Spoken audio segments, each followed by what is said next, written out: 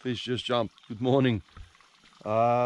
Looking at the river quickly, I need to get back to work because it's harvest time, but we'll do a quick one. The river has increased another 10 centimeters. I think tonight, but this evening, we'll start to see a big change. Before we go to the river, we have to remember that all of the water that we're anticipating coming down here at one stage or another flooded people's homes and roads and fields before it even reached the river. And we see a lot of the videos and pictures on the internet showing that. You just need to remember that. The river, I'm going to skip over Van Dam and Garib Dam because they're stable. The big concern now on the lower Oranje, where all of this water gets together and becomes the most destructive force that it can be, is the outflow from Vloed Dam, the outflow from Van der Kloof Dam and the rivier. Now, Van der Kloof Dam is now at 110%. It's still going to rise up to 111%. The current flow is 1,700 cubic and the maximum will be about 1,900, 2,000 cubic.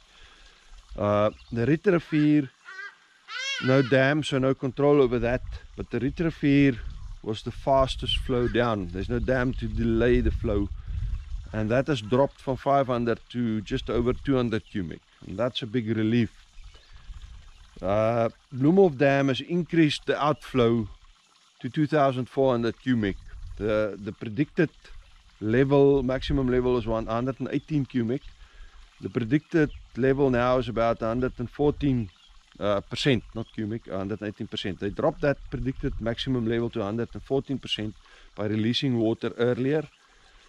And it maybe sounds dangerous, but the thing is they released that peak before Van der Kloof will reach his peak. So the peaks will not coincide exactly.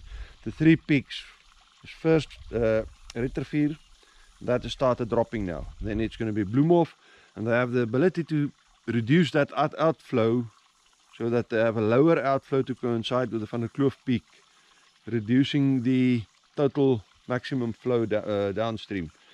So 2,400 at Vloed, 200 at the rivier, and 1,700 right now.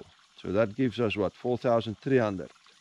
No, 24 plus 19, yeah, 4,300.